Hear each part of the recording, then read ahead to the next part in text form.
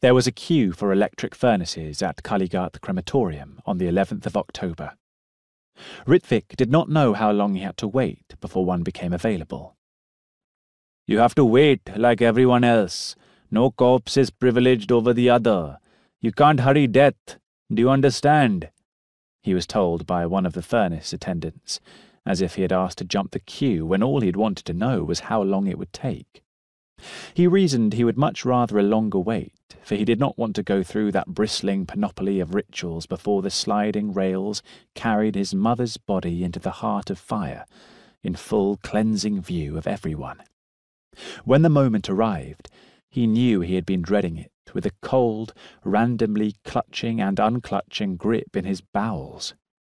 His mother's body had been laid out on a criss-cross frame of cheap wood that formed a ramshackle stretcher, secured to it with rough coir ropes and covered with a white, coarse sheet.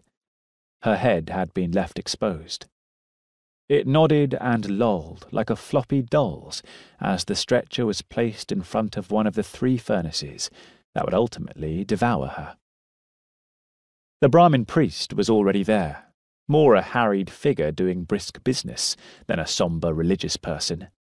A distracted, infinitely bored look had seeped its way into his stubbly face through years of practice in the death trade. It was an irremovable mask now, his only skin. His eyes were the yellow of mangled fried eggs, and he had foul breath. "Are you wearing any animal products? You'll have to remove them," he said to Ritwik. "What animal products? Leather?" Ritwik wasn't sure what he had to remove. "Yes, leather, wool, anything made with horn. You will have to take off your shirt as well." From the complete absence of tone, he might as well have been reading out a lesson he had taught every day for decades to a bunch of vapid children. Ritwik undid his borrowed watch. The strap was made of leather, and handed it to his brother, Arithra. He then took off his shirt and stood there, naked to the waist. "What about the belt? Is that made of leather?" the priest asked. Those sick yellow eyes didn't miss a thing.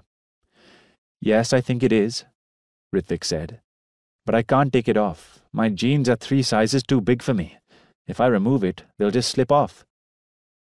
There was the noise, no, not even noise, but the atmospheric charge of a dutifully suppressed titter of shock around him.